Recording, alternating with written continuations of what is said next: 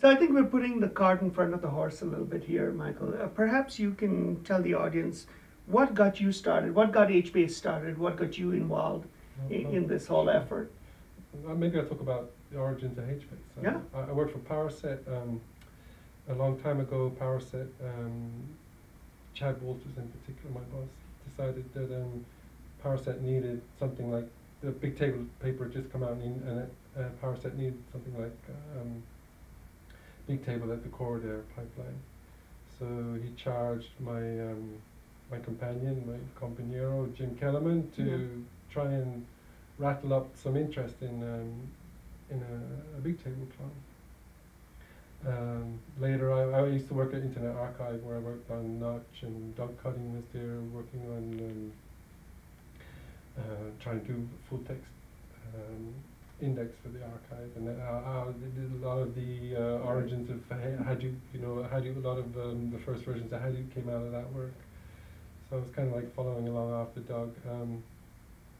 So while I was at the archive, I was working on like full text indexing and the crawler, Heritrix crawler, the archive's Heritrix crawler. And then I talked to the people at PowerSet, and I moved over to help out on the hbase project. And it's been gung-ho ever since. That's great. So, Michael, you keep bringing up Hadoop. Can you explain for the audience, I mean, you can have a data store in Hadoop also, right? Yeah. So can you explain the differences between Hadoop and HBase? Because they're both parallel, to a certain extent. And Sure. Sorry. So I should have said out front, hbase is a sub-project of the Hadoop project. So, we use the same repository. And most of the base types in hbase come from Hadoop, the parent project. And we write to the Hadoop distributed file system. And that's where all of our data is kept, so replication and all that goodness.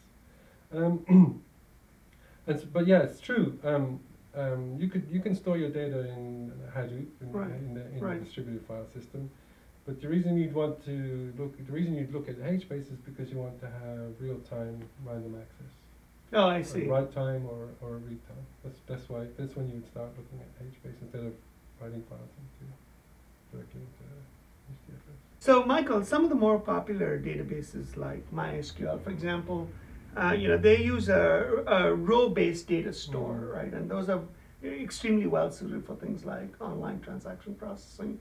Can you perhaps differentiate a little bit between your traditional databases that we know and HBase?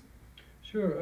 I suppose your traditional databases, they always bump up against the size of the hardware. Generally, you can do exotic shardings, and database vendors will supply you with various softwares at various prices for doing this kind of distribution. But from the get-go, hbase is about scaling. So you just add a machine. So the way it basically works is, you have a table, and the table is divided in, in hbase we call them regions, and a region has a subset of rows. Right. But then for each row, there's a you have columns. The columns are grouped into column families, but hbase is a column-oriented store.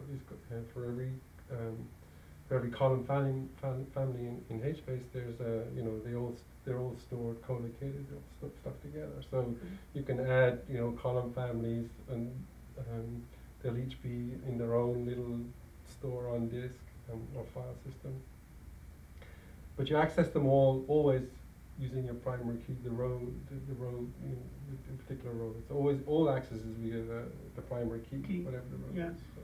And so you have these regions, and these regions are then that's the atom that gets moved around on the cluster. Right. So a particular region server will host 1 to thousands of these regions, and the machine goes away, they get moved elsewhere, and each region will have a certain set of rows, for example, right? That's right. Okay.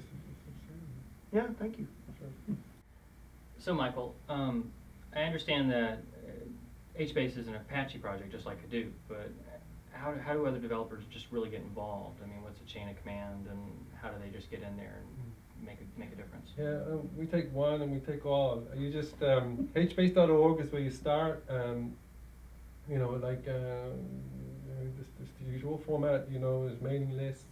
Our IRC channel is pretty active, so you just show up there. Anybody can get involved. We even take Sun employees. George Porter, he's been working on some really important HDFS optimizations that are going to make a big difference in HBase. Great. Great.